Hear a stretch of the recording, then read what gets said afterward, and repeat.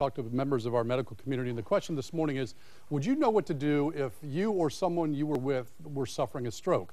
And Claire Corbett is here. She's the stroke program manager of New Hanover County Regional Medical Center. Thank you for joining us. Sure, thanks for having me. We were talking a little bit while Gannon was doing the weather, again, no disrespect to you, but just the first thing I had asked was, is this age specific?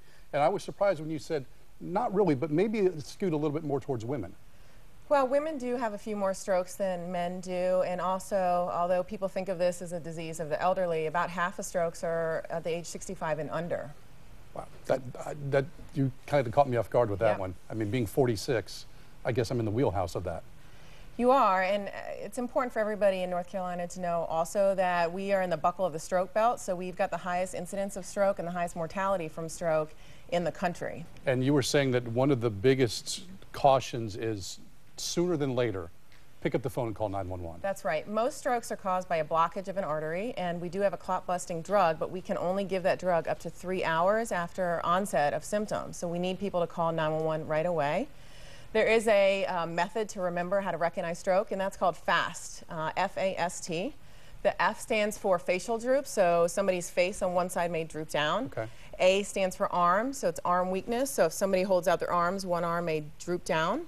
S stands for speech, so that would be difficulty speaking, slurred speech, inability to speak. And then T is for time, to call 911 right away. When people at home or wherever you're at and you seem to have a symptom like this, is the biggest error that, you know, I've had this before, it'll go away. You know, my arm has done this before. Absolutely, absolutely. Stroke doesn't usually have pain, so people don't think to call 911 right away. But it's of utmost importance that people do call 911.